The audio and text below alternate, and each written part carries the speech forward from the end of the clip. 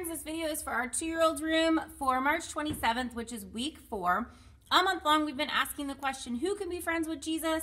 Everyone can be friends with Jesus. And our memory verse, come and follow me, Jesus said, Matthew 4:19. So this week, we are looking that Jesus is a good friend to everyone.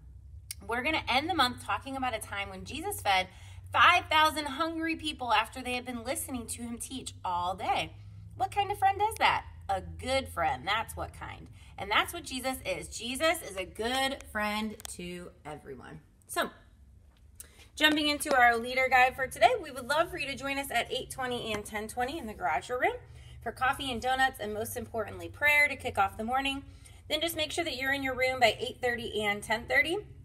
When kiddos start to roll in at 8:40 and 10:40, they can play with toys, start to clean up at about 5 after, and then you have a couple of intro activities. The first one is, I forgot to go and get this before I started making the video, but I'll have a couple of cones and a couple of hula hoops, and you can have the kids work together to pick up the hula hoop and go and put it over the cone.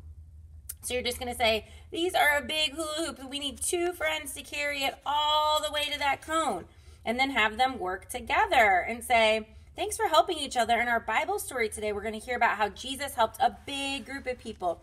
Jesus is the best friend ever. And then the second activity, which I also forgot to get together to show you, I'm going to have a tub. It will not have rice in it. We'll probably have blue pom-pom balls in it and some little fish. And so what you're going to do is have the kids use their hands to find the fish. And when they find the fish, have them pull it out. And when all the fish are out of the tub, have the children match each fish to its pair, to its mate. So I might have 2 bins with 1 fish in each bin, and they have to find the fish from both bins and then pair them together so that they have to work together. So we're going to use our hands to go fishing. Let's dig through the water and find the fish, and when you find a fish, pull it out. And when we have all the fish out of both bins, we're going to pair them up. And today we're going to hear a story about how Jesus used only 2 fish and 5 loaves of bread to feed a huge crowd. So then at 20 after, they will go out to large group time. When they get back from large group, you have a few different things you can do. First, you can practice the memory verse with the kiddos. And when they can say it, you can give them a memory verse sticker. We got a bunch of stickers. So you can sit together on the carpet to do that. Then they're going to, for their craft, they have this little Jesus storybook. So I already have all the little books folded and all the stickers are back behind. So you'll read the story with them and have them put the sticker on the page. One day Jesus was teaching a lot of people. The disciples told them to send people away to get food. But they gathered 5 loaves of bread and 2 fish, and Jesus thanked God for the food. And Jesus was a good friend and made sure there was enough food for everyone. So they're going to make that little storybook. That's their craft for today. And then the last thing that they can do is you have a tunnel in your area, and you're going to choose one kid to be the leader. Have the kiddos get down on all 4s in line behind the leader, and have the leader lead the kids around in a circle and through the tunnel while crawling, saying freeze each time all the children pass through the tunnel.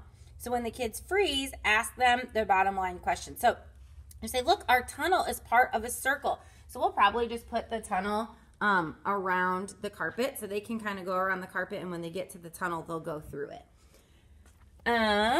You're going to say, Lola will be the leader, and everybody's going to crawl behind her around the circle and through the tunnel. Be sure to stay behind the leader, and then when they all get through the tunnel, say freeze. Everybody stay super still. I have a question. Who can be friends with Jesus? Everybody can be friends with Jesus. Okay, now you're going to unfreeze and keep going. And they'll just go around the circle for that. That is it for this week, guys. Super simple week, but what a great lesson. Make sure for sure at 9 o'clock that they get animal crackers for their snack. We have a kiddo with an allergy, so that is super important. 11 o'clock, you can do animal crackers too. I think the kids have been liking them. So that is it for this week, guys. Thank you for serving. This 2-year-olds team is awesome. So grateful for all of you. Thank you, thank you, thank you for leading in this classroom, and we'll see you on Sunday.